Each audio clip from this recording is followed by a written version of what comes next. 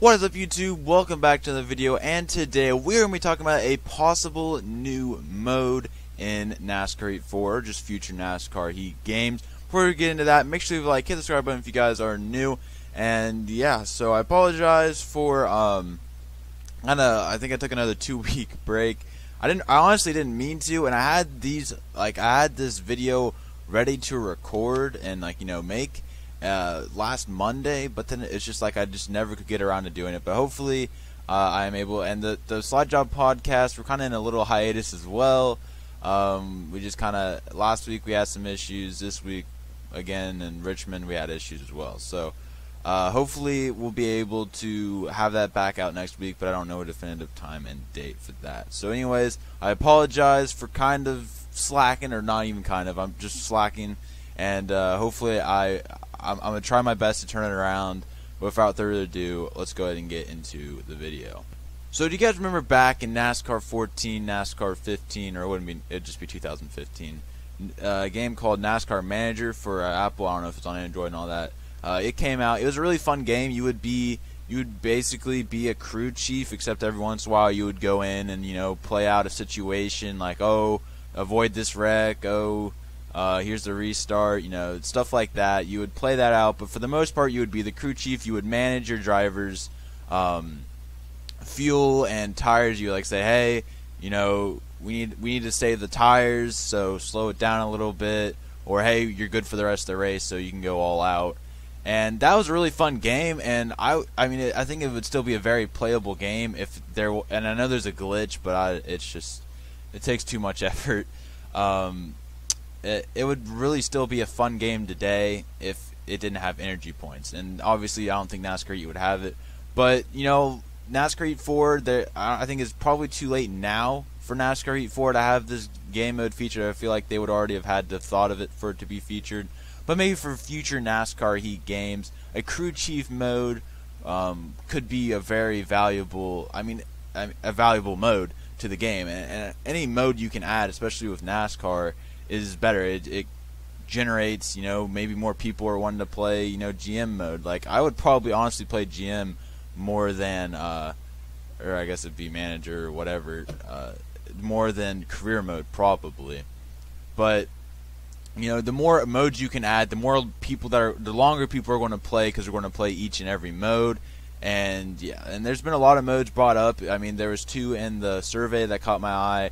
It was about a month ago actually, and it was the Legends mode where you drive legend cars, obviously, and I don't know if that would mean legend tracks as well. I didn't catch that. And then also an online career mode, which are both great modes, and I feel like probably one of the 2 will be in the upcoming game. And another one IDK Player IDK Player made a video about was a GM mode, and if you guys want to go see what that is all about, go check it out. I'm not going to get into that because it's already out there. No sense in reiterating what he said. But anyway, today we're going to be talking about a crew chief mode and why I think it would bring how I think it should be made, and what I think it would bring to the NASCAR Heat franchise. So a crew chief mode, to start, you could probably start off in any series that you want, and you could either work your way up through the ranks, starting at the Truck Series to the Cup Series, or you could just start at the Cup Series if that's what your heart so desires. And there you could have it on different difficulties, obviously hard, medium, and easy. I don't know, was it medium or normal? Normal, I think, is the middle one. And so you could have that, and then you have different crew chiefing strategies, and you could have an aggressive strategy where you are more likely to, let's say there's 5 laps to go, and everybody else is pitting, and you stay out. That would mean you're probably more likely to be an aggressive one, and if that pays off and you get a certain finish, then you can get extra XP because that is your ability. And I'd say another one would probably be kind of neutral. You don't overstep, but you're not too safe. You're kind of in the middle. I don't know what would really be an XP, but then a safe crew chief. If you're a crew chief that doesn't really gamble a lot, and if you stay with the pack and get a good finish, maybe you get more XP. I don't know. That's probably not the best kind of setup, but you get what I mean. You have different styles of crew chiefing, and whichever one you pick, if you stick with that style of crew chiefing, then you will earn more XP than you would going with another style of crew chiefing. And another thing is during the race, which you would maybe there'd be like kind of like a simcast type thing, like on 2K, or I believe like a track map, but then that's just you're watching, you're looking at data and stuff like that. And it's kind of like that kind of thing. It's another reason I think they would probably have to make it in NASCAR Heat 5 or something like that. Gosh, we're already talking about NASCAR Heat 5. That's crazy. Anyways, so you would watch through there, and you're like seeing, oh, my driver's, he's eating up his tires too much. If we want to make it at this point, you have like your fuel window and stuff like that. You have how much and all of that. So, and you have say, hey, drivers, slow it down, and try, or not slow it down, but kind of try and save your tires.